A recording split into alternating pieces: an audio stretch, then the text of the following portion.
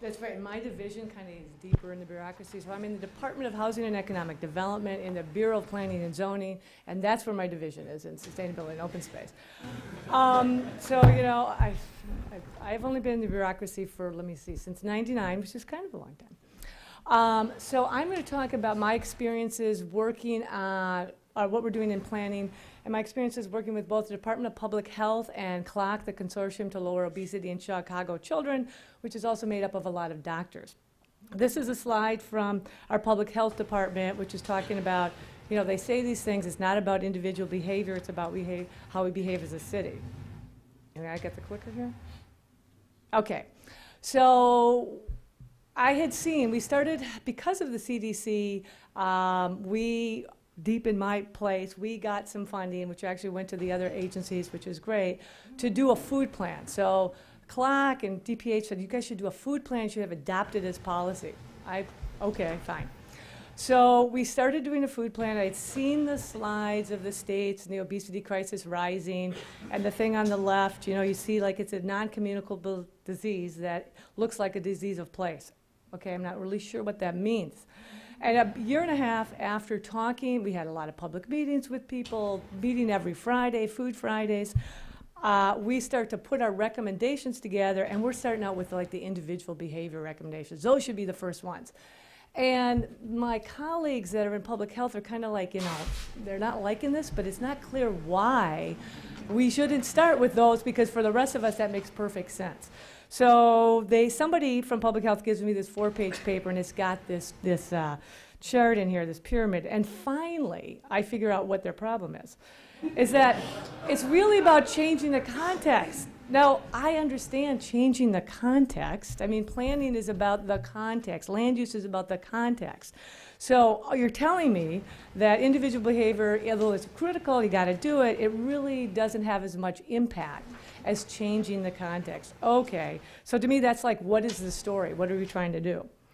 Now, I had been working, like I said, since '99, implementing a city space plan, which was really a way of putting context around Mayor Daley's love of trees and like of open space. So we created this plan, we had measurements, we were competing with other cities.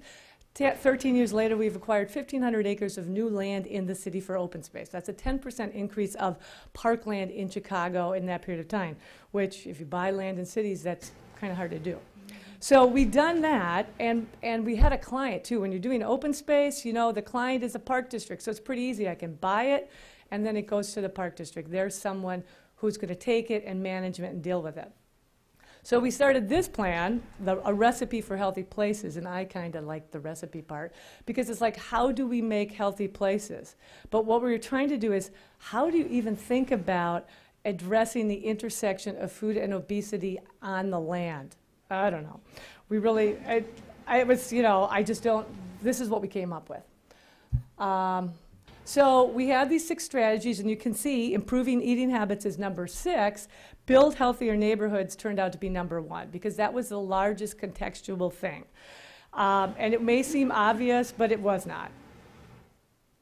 So I'm going to talk about these 3 quickly, because these are really the land use kind of planning, economic development strategies, and the other 4 are more in the realm of service providers or programmatic people, and we do not do programs. Planning, you should not have a planning emergency, and that's why I want to work in planning.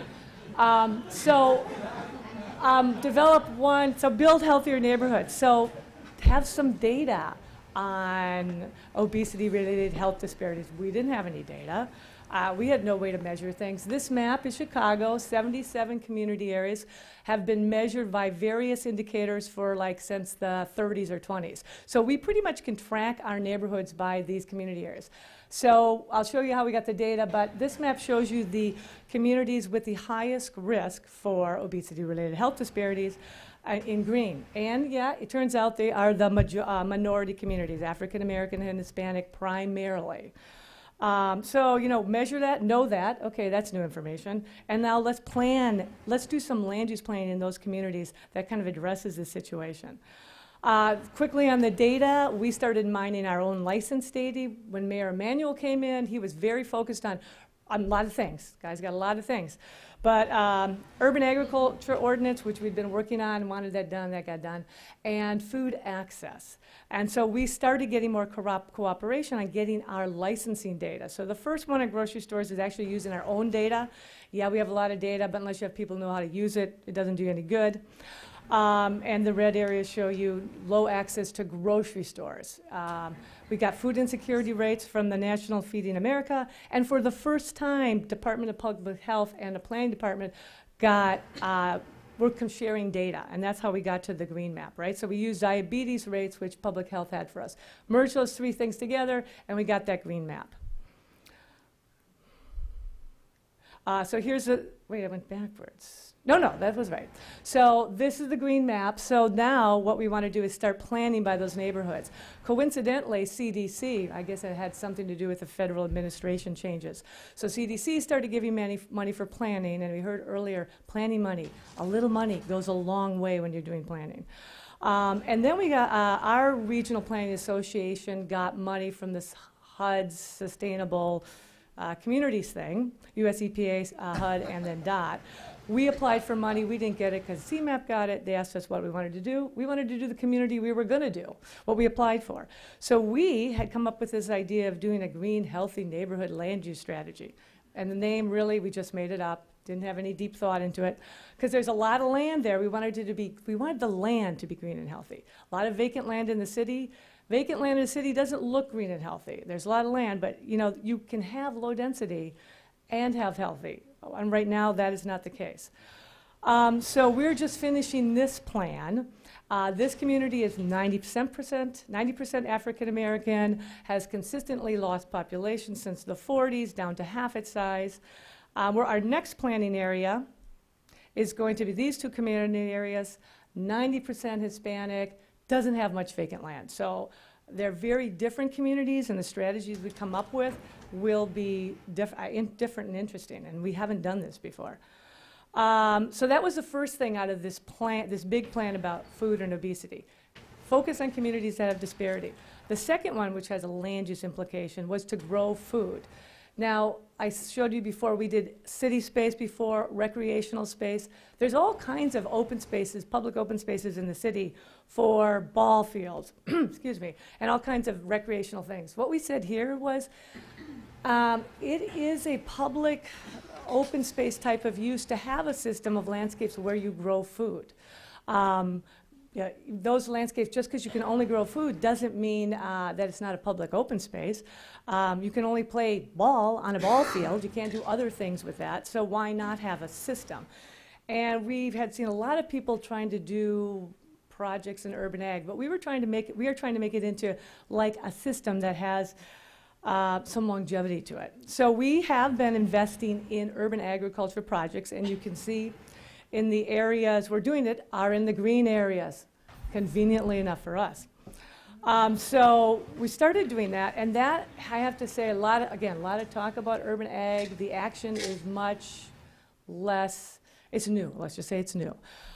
So we're creating this system, and what we are learning is that in a system, in a neighborhood, you really need to have a foundational or an organization that's there that you can build around. So this is an organization called Growing Home. The two sites in green, they've gotten from the city for $1. One they own, one's in a land trust that we created out of the open space plan back in the 90s. And the reason it's public and that the land trust can hold it is that they are providing a kind of use for the neighborhood. They're growing food, some of it gets sold in the neighborhood, but it's also creating a space in the neighborhood. And in this neighborhood, we really don't need more parks.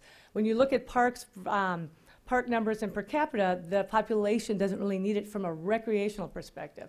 So what other kind of uses can we put on this land that are productive and that can create some other kind of value besides recreation? So we have these hubs. And then something grows from that. So our third kind of land use thing is expand healthy food enterprises. And enterprises is really now talking about kind of like, you know, making some money. So we have these two, expansion of businesses that produce and process food, and then expand the number and variety of retail options. So one of the things, like I said, is that the mayor wanted to change the zoning. We did have to change the zoning. in order to allow like the expansion of food production, because urban agriculture was not defined in the zoning ordinance. So when that comes in, the guys who are looking at things, they have no way to like, I don't know how to permit this. I mean, there are no rules. So we created the rules, we defined urban farm, we defined aquaponics, we defined hydroponics, and everything in the green is where it can occur as of right, which means if you come in, it's a fairly easy zoning thing because the guys can now click off the boxes. Very important, clicking the boxes. So now we've got some mechanisms, and I'm just going to get a little glass of water here.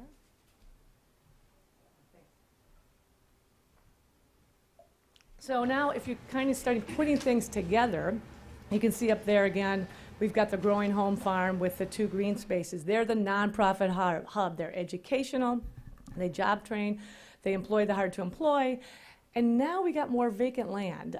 This thing on the bottom is an elevated railroad. I would say 80% of what you see in green, nicely rendered, is really city vacant land. That's the way we want it to go. So we now have a hub of a nonprofit there. Now we want to move into something a little more complex, which is transferring some of that land not to a nonprofit, but to some people in the community who are learning from that center and then can grow food, private enterprise, and you're not going to ever get rich doing urban ag, but you can make supplemental income. So right now, Growing Home, since they're the hub there, we've met with them. They've got 2 potential buyers. One is a teacher. She's a white woman. The other is an African-American young guy in the program, been working with them for 4 years. He wants to grow sort of okra and collard greens, and she wants to do an orchard.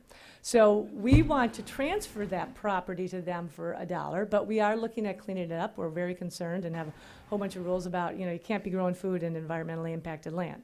But that's where we're moving to, so that you have a hub, which is sort of a nonprofit, and then these other sort of enterprises. All experimental, but we have a lot of land, and the land needs to create some other value in the community, and it needs to start being owned by the community. We have another, that's the one we're facilitating. Here's one, because we've changed the ordinance and because that's the kind of thing going on. We have another applicant on the west side who's going to do this, who wants to do the same thing. And then finally, expand the number and variety of food retail options. The mayor has really worked hard. He's very interested in grocery stores. The food access issue spoke to him. So he's been working on food access. We've been doing more grocery stores here in the neighborhood, the same one that we're finishing where the urban ag is. He has been working with Whole Foods to come in and do a different kind of store.